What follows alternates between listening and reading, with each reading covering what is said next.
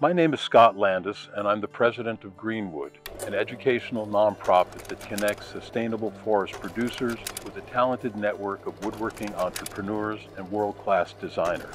It's a whole value chain approach, linking wood from managed forests with artisan producers, quality designs, and ultimately good markets. We aim to deliver the highest value from every harvested tree to the people who live closest to the forest.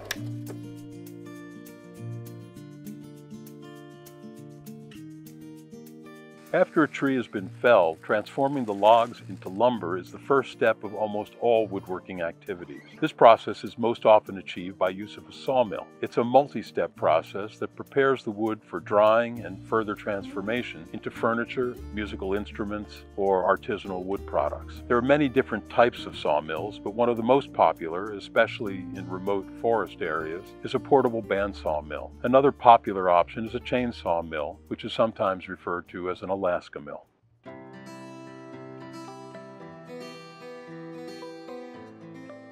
Milling is a critical step in the transformation of most wood products, and it's important to break down the log in the way that will yield the best quality wood for your intended market. At the end of the day, the strategy and techniques you employ in milling each log should maximize yield and minimize waste, providing lumber that can be used most efficiently by the woodworkers who will produce a finished product, adding the greatest value to each harvested tree. My name is John Curtis. I'm Vice President of GreenWood. I live in Mexico and work with forest communities. And I've been with Scott for many years, and we've been to Peru and Honduras, and now we're here in Puerto Rico working on this very interesting project, and we're very happy to be here. After a hurricane event, a wide variety of downed trees become available. The origin of the tree will determine some of the log's characteristics. Trees, for example, that are sourced from a plantation, a natural forest, or an urban area will differ in trunk length, wood quality, and accessibility. While plantation logs are straight and less dense, natural forest logs will have longer trunks but are less accessible. While plantation harvested logs are maintained to be straight, clean, and ideal for the development of wood product, rescued urban logs often have unique characteristics that woodworkers should be aware of. Rescued urban logs may contain metal debris, such as nails. They also may have insect damage from being in contact with the ground for extended periods. After a hurricane, the most important steps in rescuing logs are to identify which ones are actually worth milling. Next, the ends should be sealed, and the logs should be elevated in a shaded area to protect them from direct sunlight, insects, and moisture. While rescued urban logs come with their challenges, their often unique characteristics tell an interesting story of the life of the tree.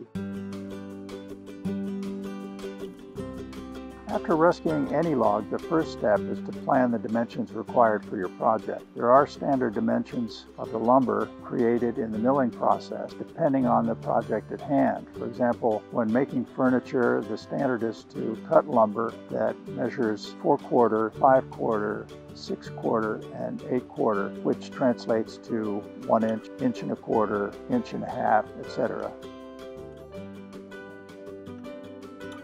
To prepare your log for milling, you must first remove the bark and use a metal detector to locate metal that might damage the saw. Afterwards, clean up the ends of the log, which allows you to analyze the log for best yield. And finally, position the log for your first cut.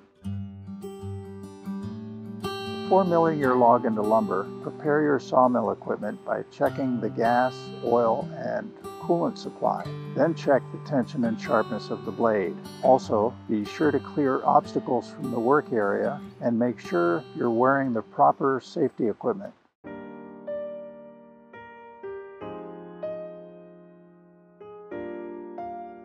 There are several different milling techniques, each with their own benefits. The most popular milling technique is through and through milling, sometimes referred to as flat sawing. Through and through milling is the most common technique because it's the easiest and the fastest way to saw a log.